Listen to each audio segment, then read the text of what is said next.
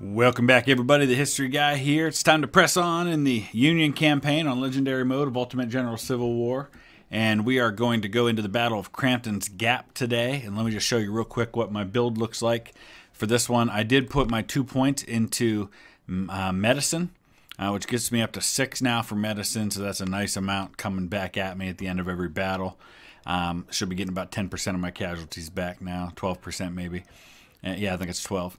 But anyway, 3 one-star brigades are going to be in my first division, along with a couple of batteries of 20-pounders. And I'll talk through why I'm doing what I'm doing as we get along. And then my more experienced brigades, 4 of them, Fighting Finns, Prince of Wales, Carol's Marauders, Wolverines. I moved out, where's the other one? Ohio Outlaws, because they were the lowest in terms of number. So I thought it made the most sense to keep them as the one that I didn't replenish before this battle to kind of keep that average down low. And it works out pretty well for me. The numbers are fairly favorable for this battle. And I did buy 7,500 1855 rifles with 18 reputation points, so that gives me a nice boost in weaponry there. Now, obviously, not all of these units are going to be used in this battle. It's actually going to be fairly even, about 12,000 on each side, but I'll have more guns. So let's go ahead and dive into this one. Okay, so the plan is basically this. I'm going to take my kind of newbie regiments here, or brigades, and I'm going to bring them over here, keep his attention, also draw his fire. And then I'm going to take my more skilled, my more experienced regiments, brigades, I keep calling them regiments, and do an end around, come all the way up in here, and bring them like from these woods kind of southwest. And then we'll simultaneously advance up the hill. So these guys are going to take a lot of casualties, but that's intentional, so that I take fewer from the other ones. And we're going to get my rifled artillery to kind of soften his artillery, so that by the time I actually advance on them, they will hopefully be significantly reduced in strength and won't have nearly the punch and be able to take out as many of my men, since they are 3-star Georgia artillery there. So that's the plan. We'll see how it works out in reality. I expect I'll probably take 2,000, 2,500 casualties, something like that. But if I'm really lucky, I'll inflict 5, 6, 7,000 on him. So we'll see.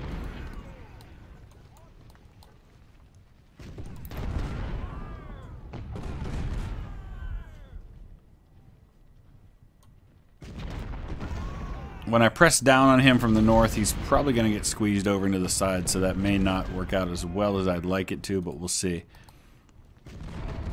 So this was historically a rear guard action by only about 2,000 Confederate troops. I think they were under Cobb. And they were facing down the majority of a corps from the Union, about 12,000 men, I believe. They were trying to hold and buy time for McLaw's division, who was part of the siege of Harper's Ferry. This is all 3 days before the Battle of Antietam, and so it's all part of Lee's invasion of the North. And they held out really well, considering they were outnumbered 5 or 6 to 1.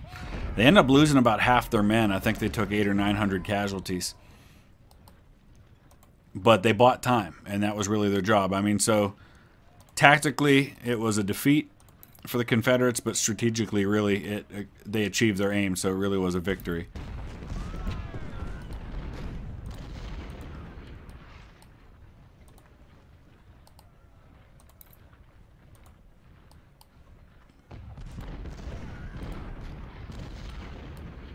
So now we get 2 more units of rifled artillery in here.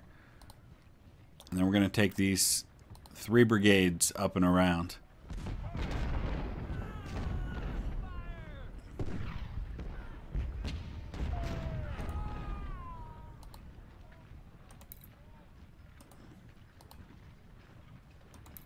Now we get plenty of time after the timer ticks down. What I don't want to do is take the objective too quickly, because I think that does actually kind of make the battle end after a certain amount of time. I'm just not entirely sure how quickly that'll end. So let's slow things down here now. And I want to get all of my rifled artillery firing on these guns. And we're going to hug this line as best we can with all 4 of these brigades.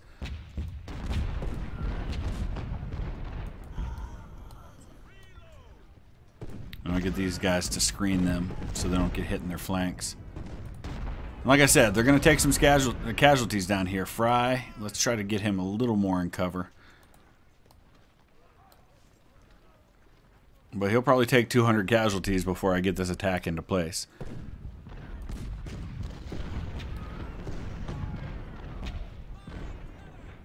My hope is I weaken these batteries enough to where as soon as I get one volley on them, they just disintegrate.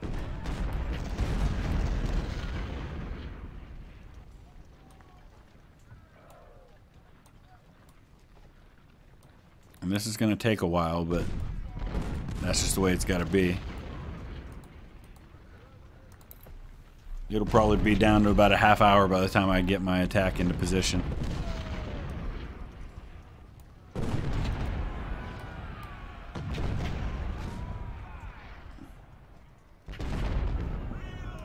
He's already low on ammo.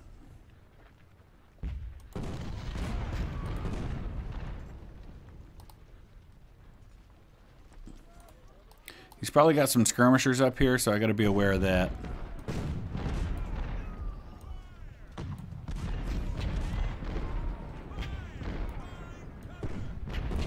There they are.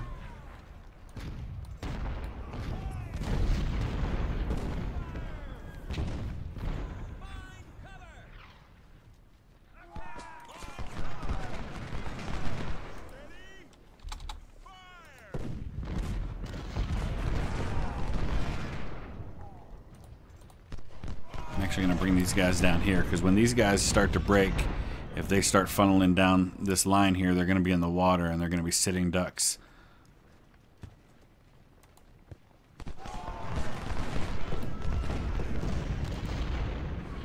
Alright. It's going to hurt their condition, but I'm going to get these guys running up the hill so they get into position a little faster. Alright, Fry's lost 117 men, so it's not as bad as I thought it would be so far.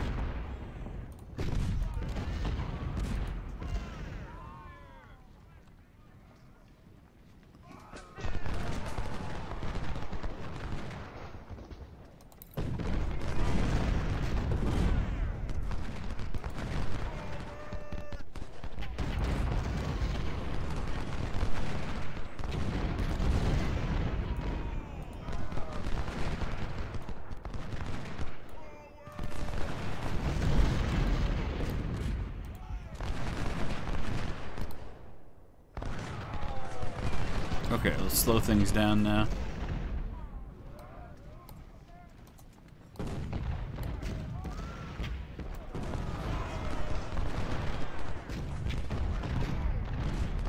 So my advantage right now is about 2,700 men.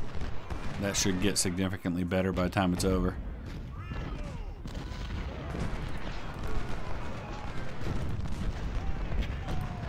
Okay, let's switch our focus onto this other one now.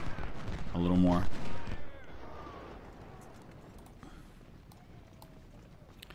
Alright, 50 minutes to go.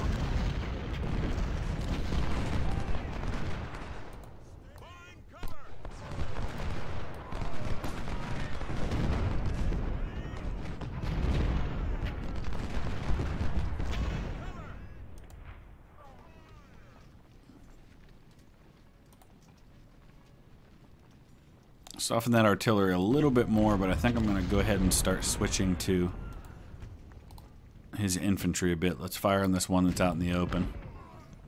Alright, Carroll's Marauders conditions at 0. 12% there and 38 there, so we've got to give these guys a chance to recover before I start hitting them.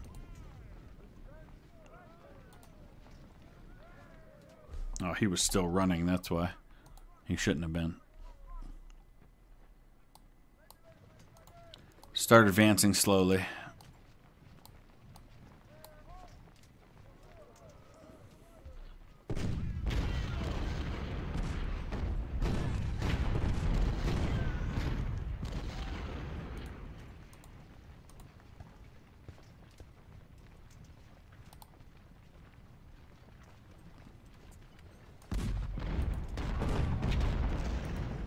Conditions still really poor.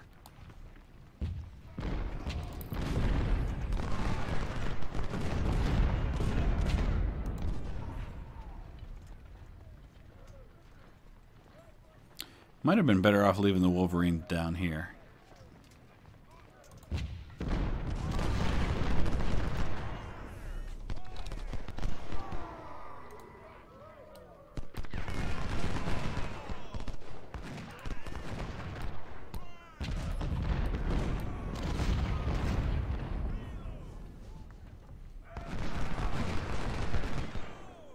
I want to drive these guys off before I start advancing with the rest from the south. I want to be into his second line here and close to these guys before I advance up. As you can see, every single one of these units is 3 stars.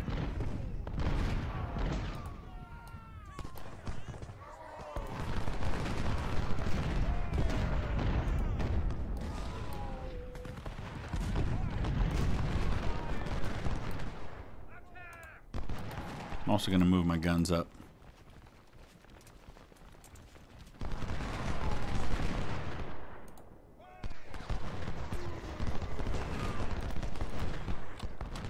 There we go.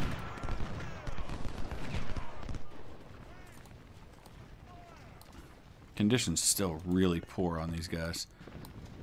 In fact, I'm going to let Princess of Wales hold back a little bit. Let these better conditioned units move in.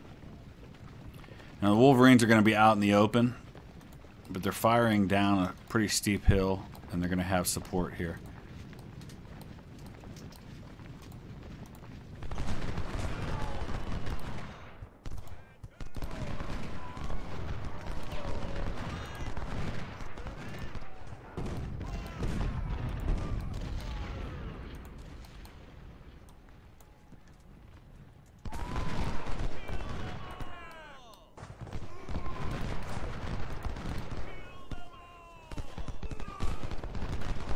Yeah, let's hit that battery.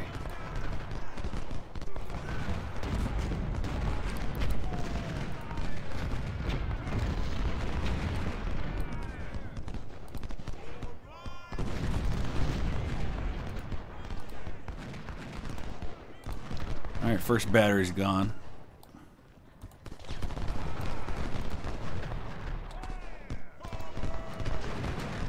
Yeah, see, I probably should have kept the Wolverines down here in the woods. If I had it to do over again, that's what I would do there.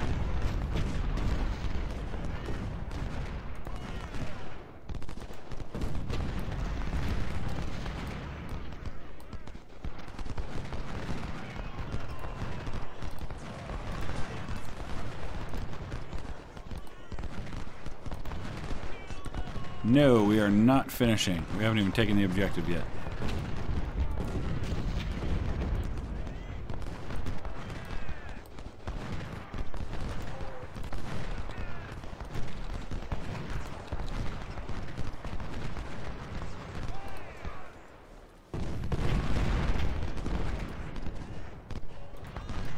Alright, we're going to get out here and hit this other battery and wipe him out as quick as I can.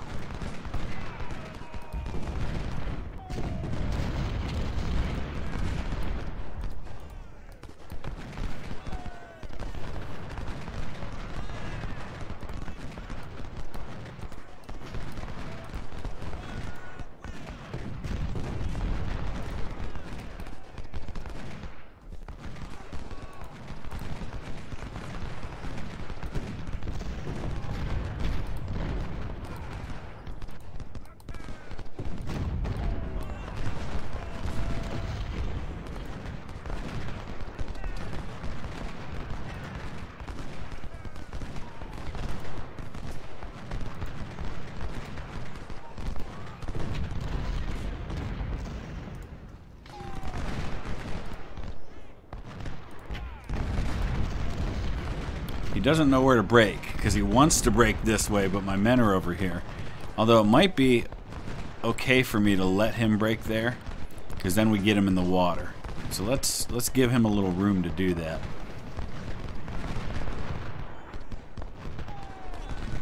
Perfect. Drop drop these guys back a little bit, give them some space.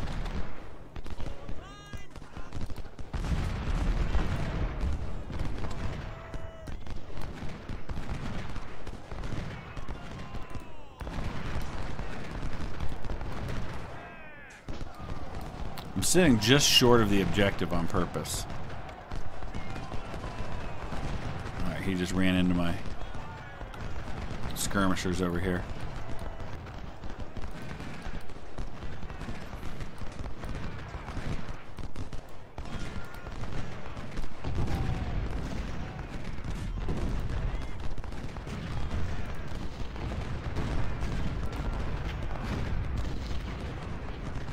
We're going to have him caught right there, hopefully.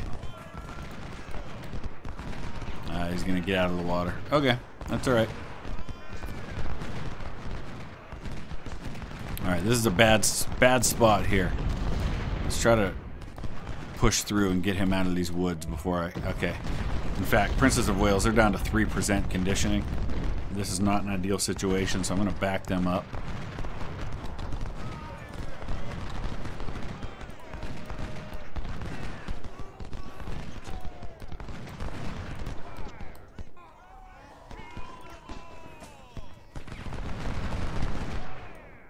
Okay, 16th George is going to get away. That's fine.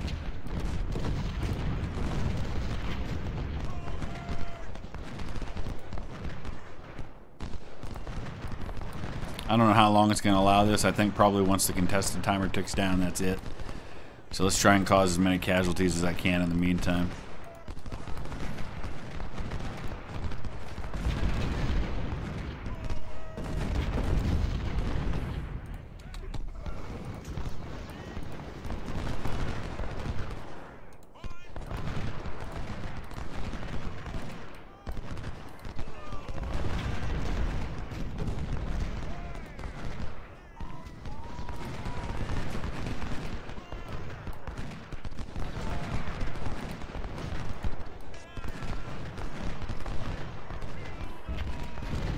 Really? You want to come back and get some more 16th Georgia? Alright.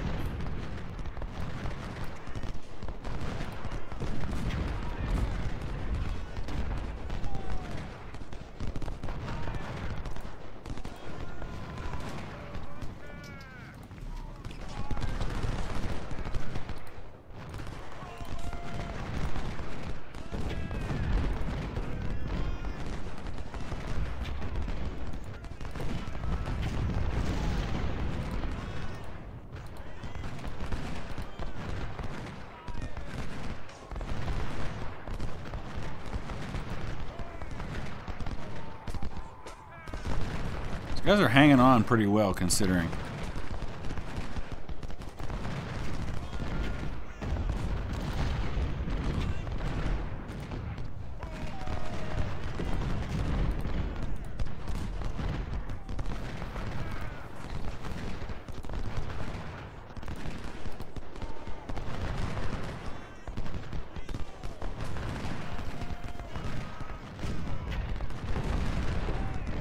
So my guess is pretty good. I'm at about 2,200 casualties. I figured I'd be 2,000, 2,500, somewhere in there.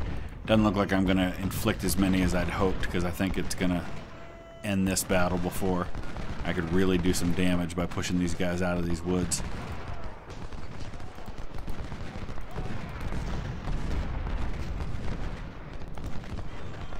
But I think the end result's still going to be a pretty good one. Yeah, that's where it ends. All right, so I about 2-to-1 casualties, so we'll take that. 2,300 on my side, just over 5,000 on his side once you count everything. But all in all, a good day. That's a tricky one anyway, so didn't grab a whole lot in the way of guns. Nothing as far as officers go. The big winner today, the Fightin' Finns with 1,000 kills, but also 500 losses. Princess of Wales, 848 kills, 341 losses. So on my side, really nobody took more than 500 kills. That was Fightin' Finns, but that's a pretty easy battle. It's a relatively small battlefield, so there's really not a lot of options as far as strategy goes. But we lost 2,800 men, gained 7,300. So that puts my force pool up near 40,000 with about 32,000 in my army right now. So in theory, then, I could probably field about a 70,000 man army for Antietam, plus whatever I get out of South Mountain. So we'll see where that leaves me. So let me know your thoughts. As always, please use that comment section below for your strategies, your tips, what you think I could have done better, what you liked, what you didn't like. And we'll probably get to South Mountain maybe Monday, and then on to Antietam by the middle of next week. Please hit that thumbs up. Please subscribe if you haven't already. We'll see you again real soon. Thanks for watching.